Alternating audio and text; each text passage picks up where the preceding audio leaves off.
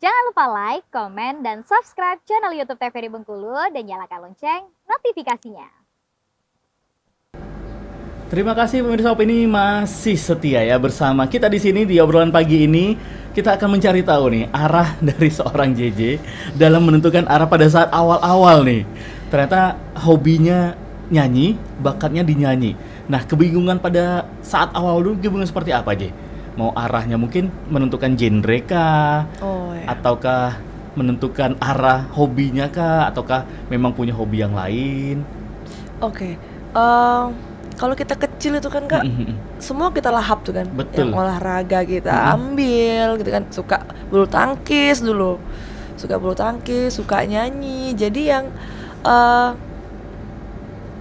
belum ada kejelasan kan.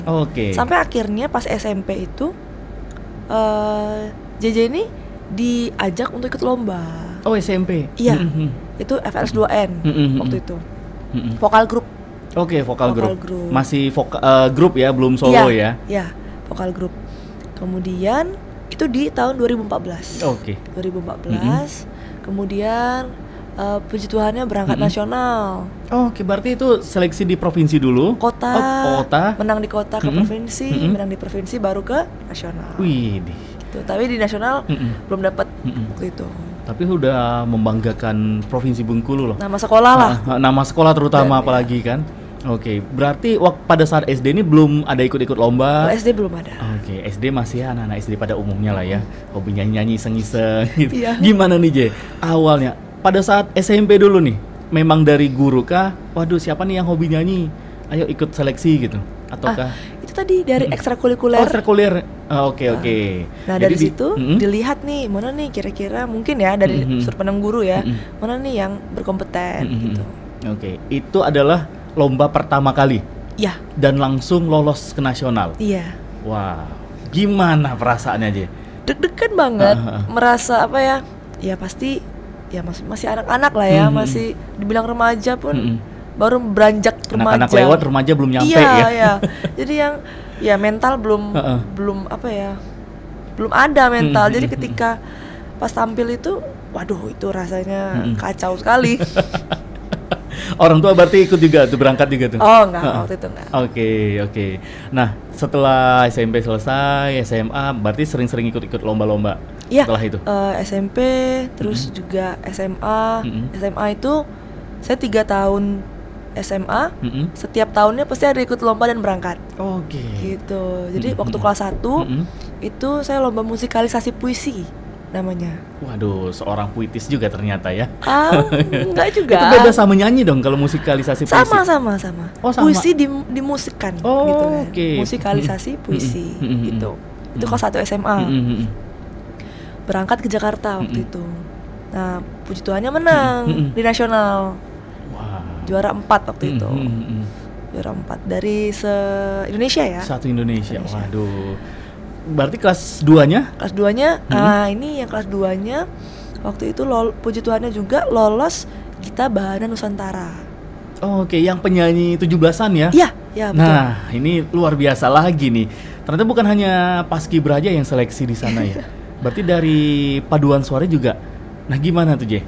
Proses-prosesnya. Ini kan juga satu hal yang siapa sih yang nggak mau dari anak-anak paskibranya, terus juga paduan suaranya untuk nyanyi di Istana Negara, ketemu dengan presiden, bisa makan bareng gitu? Oh, enggak sih, nggak makan bareng. Nggak makan bareng ya? Kita punya ruangan sendiri-sendiri deh kayaknya. Oke. Saya kira kan sambil nyanyi, presiden nyanyi, kalian presiden makan, kalian nyanyi depan presiden. Enggak, kemarin enggak. Gimana dia bisa sampai ke Gita Bahana Nusantara? Ya prosesnya cukup panjang sih Kak, bisa aku bilang cukup panjang karena pakai audisi ya, seleksi, dan waktu itu 2 kali. Oh, 2 kali. 2 kali seleksi karena yang pertama nggak lolos. Oke, di tahun berapa itu Jack kemarin?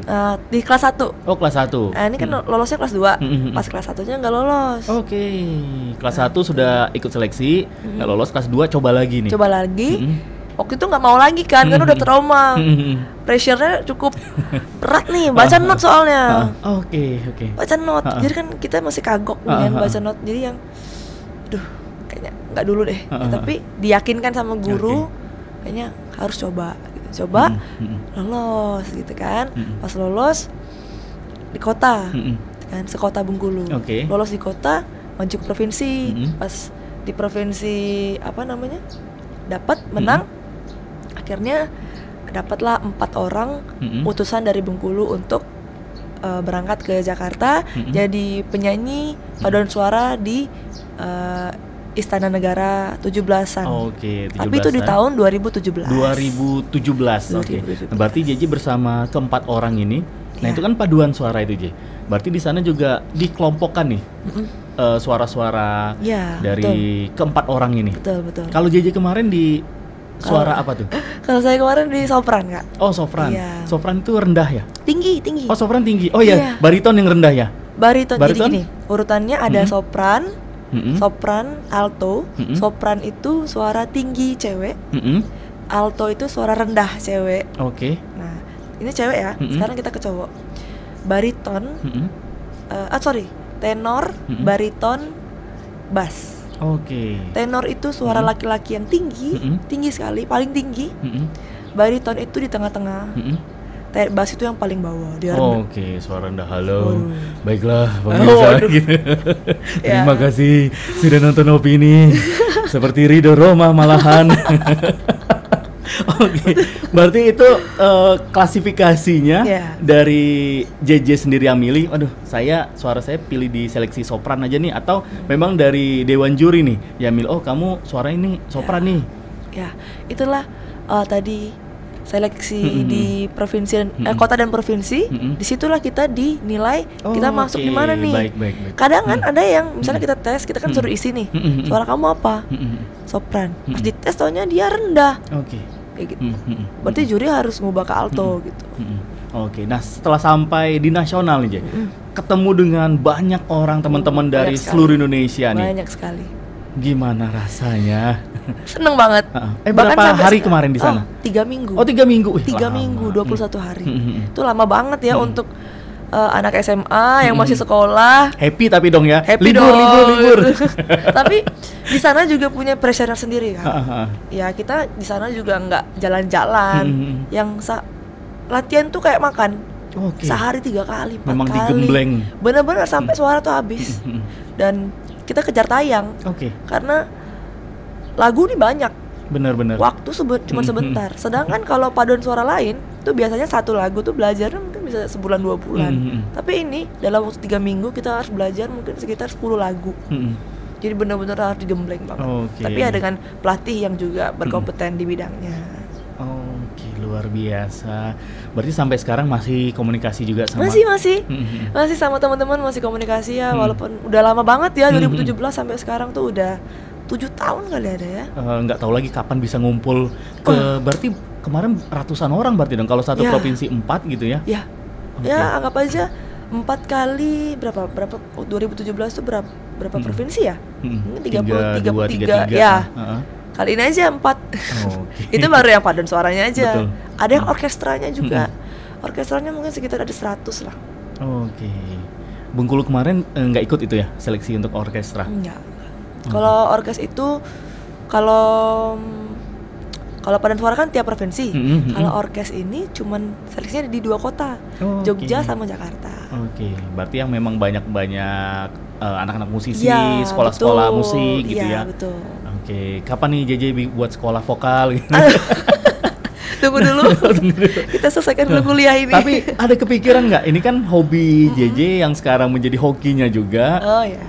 Mungkin ada kepikiran, waduh ini seru nih kalau disalurkan lagi buat sekolah khusus vokal di Bengkulu.